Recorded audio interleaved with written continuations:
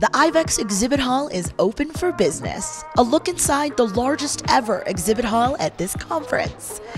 And celebrating vets, techs, and nurses for all their contributions to the field. That's coming up on IVECCS TV.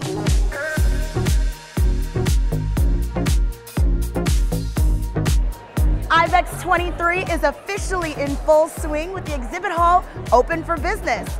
I'm Crystal Sparks here with all of the latest at IVECCS TV from the Gaylord Rockies here in sunny Colorado. Whether it's a stop at Blue Pearl Park, seeing some furry friends at the Paw Playground, or catching up with a familiar face, there's plenty going on at the exhibit floor this year. Just here, seeing everybody here, everyone's energy, meeting new people, communicating with everyone and kind of coming together. It's really great to have that relationship with everyone for sure.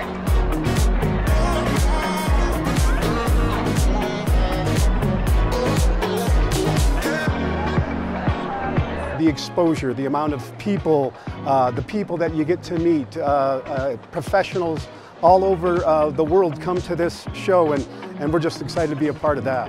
In this digital age of communication, electronic correspondence is everywhere.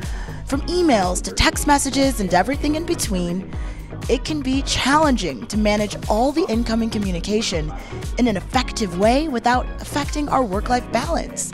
This session discussed communication overload and gave some tips and tricks about how to prevent and combat it. We work predominantly in emergency and critical care where communication is key, and we talked a lot about information overload, and I think it could happen very easily in the ER setting where things are, chaotic. There's cases coming in the door every second of every day. So I think communication is incredibly important, both for building the culture and maintaining the culture of a practice, but also for making sure that we deliver the best care to our patients. Plenty of networking opportunities throughout the week at IVECCS 2023. The Practice Leadership Luncheon brought together attendees for some collaboration and friendly competition to solve shared problems in unique ways. Pain evaluation is key for adequate pain management. A session led by the University of Montreal's Beatrice Montero helped attendees increase their confidence in evaluating the pain levels of cats and dogs with clinically applicable tools and pain skills. Discussing with veterinarians and technicians how we can better evaluate pain in animals and what are the things that we can do to help them to treat pain and to provide them with better welfare. Along with education sessions throughout the conference, attendees have opportunities for more hands-on learning in workshops and labs.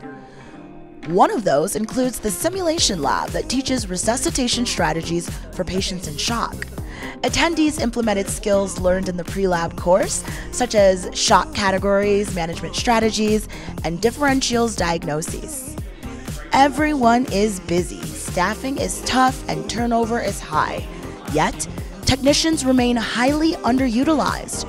This lecture covered many innovative ways to ensure technicians are highly leveraged in the practice and presented numerous ways to reward techs with more responsibility, autonomy, and authority. I really hope that they can see what they're doing for technicians now and understand that not only do we all want them to be utilized a lot more, it actually helps burnout. By expanding their roles and giving them actual autonomy, that is one treatment for this burnout thing. We can't fix the demand. People have pets, they've got emergencies, but unfortunately what we can do is say to a nurse or a technician, this is your job today, this is your job tomorrow. That actually helps them be more engaged and get closer to their why. IVECCS 2023 is not just a time to learn and grow, but a time to celebrate.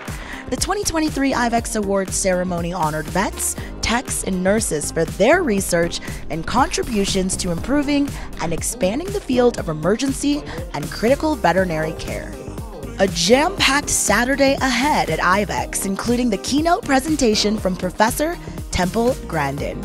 And be sure to join us as we crown a champion in the CPR Battle Finals. And don't forget to visit these booths and get a stamp to participate in this year's Passport to Prizes. A completed passport gives you an entry for some fun prizes like gift cards, accessories, and even registration to IVECCS 2024. You can find the full list of booths on the IVECCS website. Yes, this is about the education, and of course it's about the networking. But are you making friends? I know I am. This is Lavender. Hey, girl. And we have so much more in store for you here this week. For now, for IVECCS TV, I'm Crystal Sparks. What? Lavender says before we go, she wants to show you the sights and sounds of this year's welcome reception.